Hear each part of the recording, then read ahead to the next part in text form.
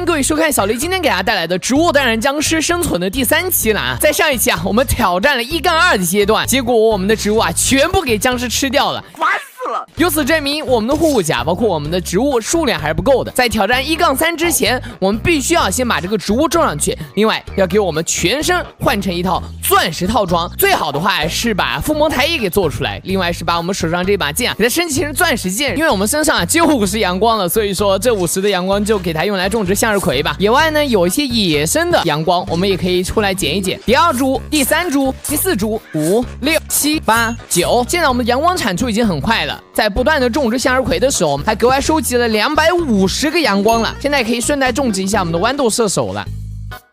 好，经过了一段时间的铺设啊，我们现在已经有11个豌豆射手和11个向日葵了。那这个植物大军啊，目前就先这样吧。为了更好的防御我们的植物，我们的装备当然也是要提升的，顺便去挖点黑曜石，把这个附魔台给做出来。那这一期呢，还是老样子啊，还希望大家能长爱播视频的点赞，点赞过3000，立某人光速更新下一期，谢谢你们的支持。上一次在咱们下矿的时候就吃了没食物的亏，咱们这一次下矿之前呢，是要多去采集点食物，然后咱们再下矿的。哎，等一下。前面又刷新了一个野生的原始精华矿，我们给它收集一下。又来一个原始精华矿，收集一下。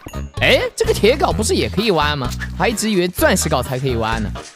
又来一个，第3个，第4个。看来咱们上一次在家门口种了这么多树，也不是白种的，还刷新了很多原始精华矿。这次下矿，我们还是回到上一次挖到钻石的地方，咱们来这里看有没有别的钻石了。上一次进来就看见很多个，不知道今天有没有上一次的好运了。上一次说到啊，这个矿洞真的很大很大。哎，哇，这乌龟伤害这么高的吗？我看来我们还得苟一点才行了。就是我们利用技巧啊，哎，它这个是有一定攻击范围的，我们只要摸一下它，然后赶紧撤就好。最后2刀，哦不，最后1刀成功带走。然后呢，这边又有一些钻石，这个乌龟我们就先不打它了，打它感觉得不到什么好处。我们沿着这个矿洞的边上继续一路挖下去 ，nice， 又获得几颗钻石。我们现在已经获得15颗钻石了，美滋滋。前面又有钻石，给大家展示一下我们的种子，真没有骗大家。下矿没一会儿功夫，就已经挖到了18颗钻石了。看来以后遇到这种大矿，哇，这里还有！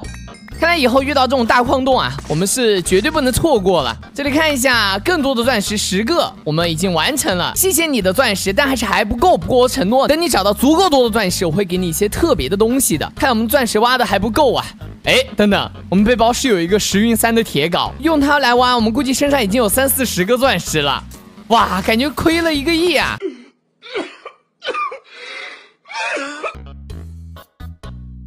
再来1镐子下去，49颗钻石了，前面还有一些。哇，沿着这湖边简直发大财了。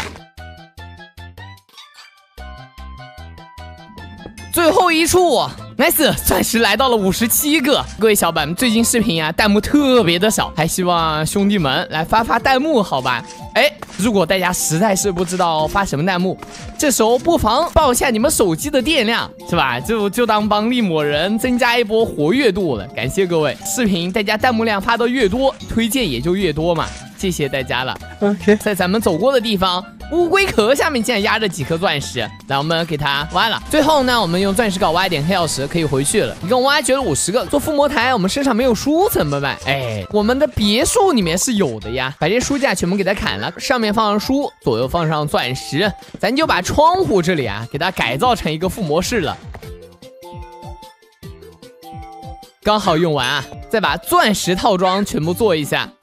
哎呀，这个铁套装啊，咱们终于可以把它丢掉了，把它放在箱子里吧。万一哪一天我们落魄了，可以给它穿回来。钻石斧，大家把奢侈打在公屏上。我们把锻造台做一个，因为身上还有2个原始精华锭，我们就把它升级一下。钻石剑升级为原始精华剑，最大的不同呢，就是可以诱击植物使用能量豆，让我们的植物进行一次超级强化了。等会僵尸入侵的时候，我们可以展示一波。再把钻石镐升级一下。咱们不种田，这个食物问题短时间内还是解决不了的。开垦一点点荒地啊，用来种田吧，把这个小麦种子给它种上去。再做一把钻石锹，这个可以说是真的奢侈了吧？大家把奢侈再次打在公屏上。咱这饿的都前胸贴后背了，走路都走不动了，饿的要死要活，实在没办法了，把门口的这些树全部给它砍了。一顿操作下来，身上有了8个樱桃、6个杨桃以及4个苹果，哎，这够我们吃一阵子了。既然都准备了这么多了，是时候开始挑战1-3了。现在我们就12个豌豆射手，感觉还是有点少啊，再中几个吧。OK， 各位小伙伴，我们一共中了3排，每排12个，一共是36个。主打的就是一个火力压制。这一次打不过啊，我们就只能把这个豌豆射手给升级成双枪豌豆射手了，这样火力啊又会乘以2的。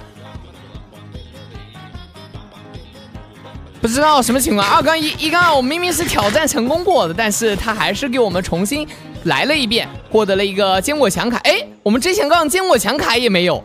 啊，这样就说得通了。我们回档了，花了点时间，我们填了一层泥土啊，这样的话就可以让我们的僵尸方便走过来了。否则僵尸走不过来，我们没有办法让这个植物在规定时间内打死僵尸，就会导致挑战失败了。这样应该会更加容易一些。来，我们将1-3挑战性放置出来，重新开始挑战，希望这一次能成功，这样确实会更好一些。僵尸更容易被我们的豌豆啊给捕捉到了，加上我们在前面现在放置了坚果墙，僵尸就更不容易走过来了。这次挑战要比之前轻松了许多许多。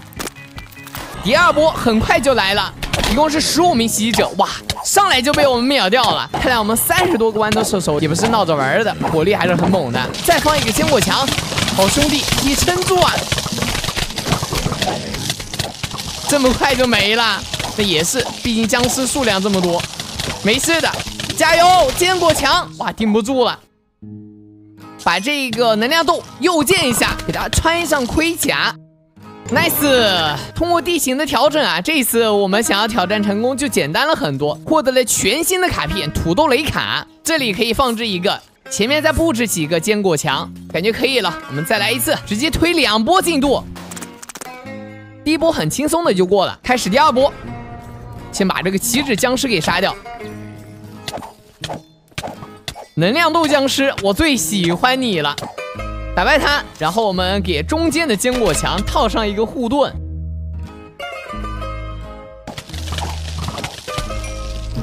就剩最后一个了，全给土豆雷炸死了。看来土豆雷这个范围伤害还是可以的呀。第3波了，这应该是最后一波吧？刚才那一波给我们确实感受到压力了。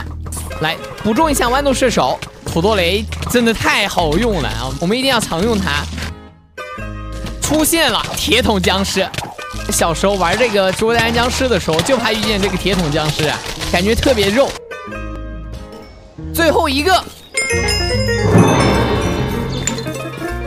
看看奖励有什么，给了一个1-5的挑战性。那今天呢，我们还是推了蛮多进度的，不仅做了全套的钻石套装，另外也把进度推到了1-4。如果大家喜欢这个视频，我们点赞过3000就能光速更新下一期，谢谢大家，大家再见，拜拜。